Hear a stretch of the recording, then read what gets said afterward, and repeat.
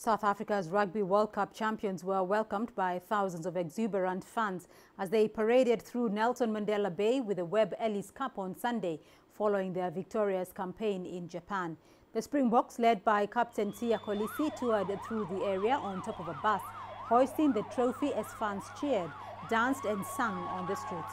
The rugby champions are touring the African nation following their triumph at the Rugby World Cup in Japan, which culminated with a 32-12 win over England in the final in Yokohama. The trophy tour will depart Nelson Mandela Bay for its fifth and final leg of the tour in Cape Town on Monday.